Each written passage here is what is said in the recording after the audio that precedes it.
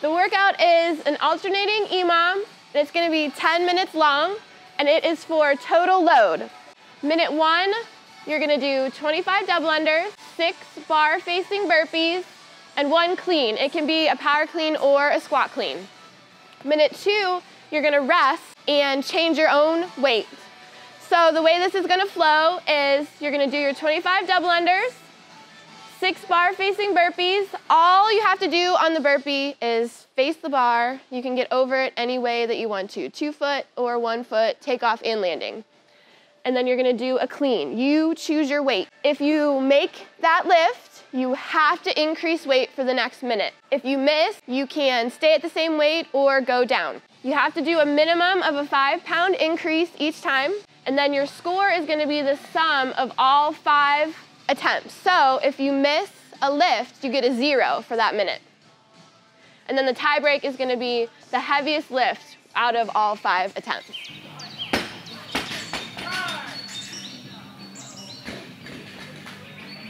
Training TTT Throwdown 35. Get off my frame. Wow, you got some strength behind you. Hey, and welcome to the Throwdown. My name is 𝘵𝑠𝐻𝐿. I'm 𝐪𝐿. I'm 𝐒𝐩𝐵𝐦. If you are new to this series, this is where we announce a qualifier-style workout and invite all of you to do it with our training think tank community. We do the workout a week ahead of time so that we can provide you with a demo and some tips to get better at qualifiers. This week we have Cedric demoing the workout. He shared his strategy with us before starting, so let's see what he had to say. Because it's only the total amount of all the lifted counts, I'm just gonna do small set, so 5-pound step every time. I plan on starting at 315, go 320, 25, 30, and then finish with 335, which will give me a bigger number. If I go too high, like 345, 350, I might miss, and then my total score is gonna be crap. 25 dubs to start. Can you give us a rundown of who Cedric is first, please, Max? I can't. I want Mia to do that. Okay. Cedric is from Canada. He's in town to train, and then he's not competing at Waterpalooza, right? No, he's competing at Atlas as his next competition. Okay. He has already qualified for the games through the Open, and he is very fit. Well done. Opening weight, him and Trav in the background, 315. They were almost hitting feet during their burpees. Yeah, we moved the bars after this so everyone knows. One quick note, you see where he's having to move his rope. One of the things that Travis did a good job of most of the time is getting it out of the way. So just for everybody doing this at home, think about that before so it doesn't get tangled up when you're doing your burpees.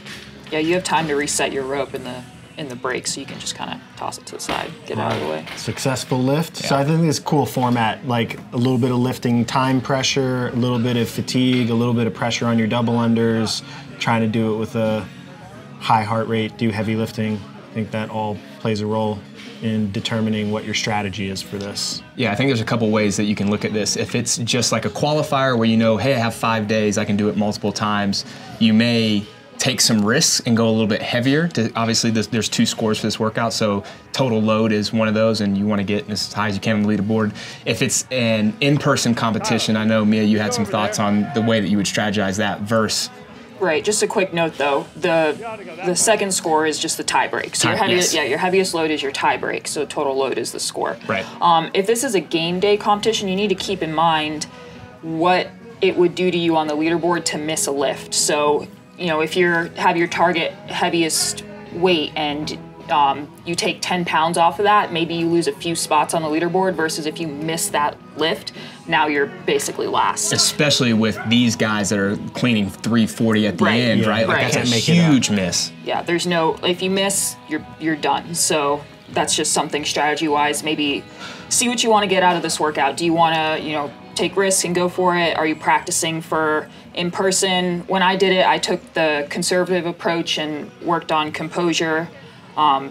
And treated it like I was on the competition floor and needed to hit my lifts. I think as a general rule of thumb, right now in the season, people should use these throwdowns as an opportunity to be a little bit more aggressive and take risks. Because you know, like that's how you're gonna kind of extend some of your capacity. You're not gonna get the opportunity to do that in a qualifier unless it's on a retest or something like that. So if I could, I'd encourage people in something like this to be aggressive and, you know, try to extend your limits. Now, that being said, that doesn't mean you like can open at 100% of your 1RM, because that's unrealistic if you have mandatory 5-pound weight jumps at a minimum. So like as a reference point, Cedric started his first lift at 88.7% of his 1RM. So he cleans 355 and he opened at 315, and his plan was to go 5-pound jumps the whole way, which we'll see if he sticks to his plan as he goes. Total loading wise, if you know what lift you want to hit for your final lift, take only 5 pounds off of each step that you work backwards, so that's the way you're going to get your biggest total. So there were some people on site who ended up lifting more overall, or excuse me, their heaviest weight was higher, but they didn't win the workout because their jumps were too big. You want to have those smaller jumps so that you're getting as much poundage. Is that the way to say that? Reverse engineering the workout based on where you want to have your final lift for sure. And you want as tight of a distribution as possible. So 20 pounds is basically the tightest spread that you could have. If you're going 5-pound jumps, you know, you start at 0, 5, 10, 15, and 20 would be your last lift. So you can't really afford to have a 20-pound jump, a 10-pound jump, and then 5-pound jumps if you want to have your maximum best score. So I think you pick something like a 93 to 98% of your 1-rep max, and then subtract 5 pounds per lift. And that's really how you'd come up with a strategy for getting your best numbers. Max, one of the things that we talked about before we got on air was Travis finishing the double unders well before him. And part of that is, I mean, Travis is just a little bit faster, but what do you think the difference is between the two jumps? Yeah, so I mean, I think some of it is strategy that Cedric was trying to go a little bit more controlled and just being a little bit slow and more rhythmic, and Travis was trying to get through the interval quick and then get rest time. So Trav's getting like 20 seconds of rest and Cedric's getting like 10 to 15, and he's lifting closer to the buzzer. I think Travis is just basically consciously being as fast as he can with his hands and having a tight jump. And if you look at like an actual slow-mo of Cedric in the air versus Travis in the air when they're doing double unders, Travis is way, way, way closer to the ground on every one of his reps. And over the course of just 25 double unders, he's like 2 seconds ahead on every set. And that's when Cedric had a couple misses in here as he was going. But, you know, for this workout, 2 seconds, not really that big of a deal. But on a workout like traditional qualifiers, 25 per round for 20 or 30 rounds, you're talking about an enormous amount of time savings that you can get from just being faster per rep with your double unders. And I think that's something people can practice and watch in this format pretty easily since they're right next to one another. Yeah, and I think it's just really two strategies. Travis was like, I'm gonna go as fast as I can on the double unders, smooth burpees, and then lift as quickly as possible so I have time. Whereas Cedric was like, I'm gonna wait kind of till the buzzer. You notice most of his lifts were like at 50 seconds. Yeah. And as a side note, as long as you lift the bar before the minute, it's good. Yeah. So you have to be starting. You have to be starting the lift, but even if you're like on the way up out of the squat, it's still a good lift. Yeah. Yeah, so you do have time if you're efficient. I mean, I was like finishing my sets in like 28 to 30 seconds.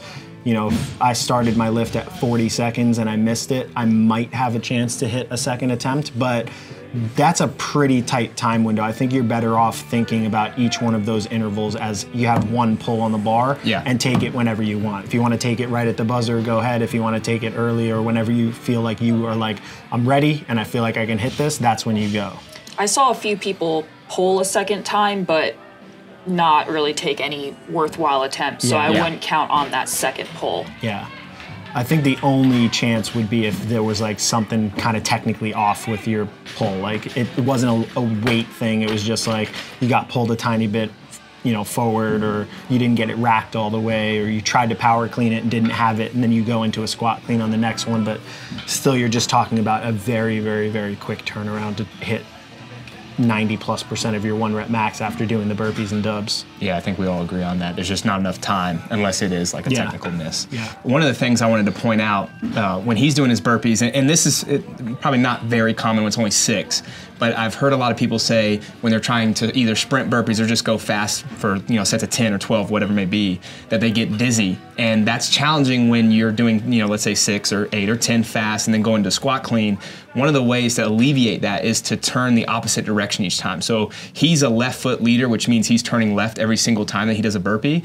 An option for you guys, and something that you can practice, is going left foot and then right foot and then left foot then right foot. Now that takes some practice, and I wouldn't do it in a workout without practicing it beforehand, because it actually will create more tension. You start thinking about it, but it's definitely worth trying. Yeah, I think also it's worth it for your body's long-term health and balance. For sure. Like, people always kick up to handstands with the same leg. You always step up your burpees on the same leg. You don't think about how much of a pattern repetition that is on just one hamstring, doing that same movement and never on the other side. So I think just for like general long-term health and balance, I think it's good to add in, even if you're not going to use it in a competitive format, just doing it in training every once in a while is good.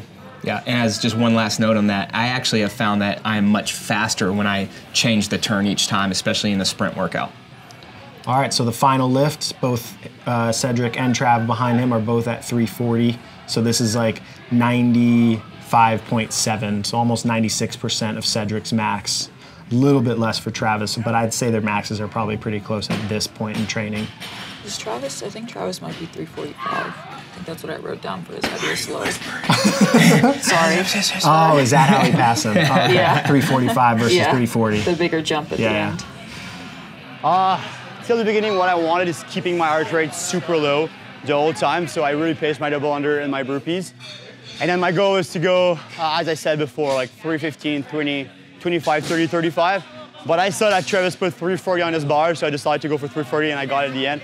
I was pretty happy because we've been dealing with a lot of injury in the past, so that was a good number for me for sure. I'm glad. So we wanted to show you the burpee that we were talking about, where you're turning opposite directions each time. This just kind of alleviate if you get any dizziness, and especially going into the squat clean. So Mia's gonna do her normal burpee.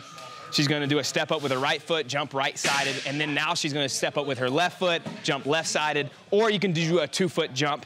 So you notice, again, goes left, and then she'll go right here. You're always facing the same plate. You can think of it that way. So basically, every time you turn, you're facing the same direction. That'll alleviate any dizziness, or if you're getting a little fatigued from doing the burpee. All right, we have some scores for you guys. Mike wins the day at 1725 total over the 5 lifts, 355 heaviest. Tyler was at 1705 and 355. Travis was third at 1640 and a 345 heaviest lift. A reminder that it's total load, and then your tie break is your heaviest lift. On the female side, Mia wins it at 975 and 205. Kylie gets second at 955 and 210. And Deb was at 880 with a 190 heaviest lift. Go beat those scores. We'll see you guys next week. It's a wrap, you know what I'm saying? Your boy Project Pata in this thing, man. Hey, look, man, thank y'all for watching Training Think Tank's YouTube channel. Y'all hit that motherfucking subscribe button, you know what I'm saying? So y'all go ahead, man. Thank y'all for watching the channel, you know what I'm saying? Hit that motherfucking subscribe button, let it be known, what it be known, what it be known, you know what I'm saying? Pata.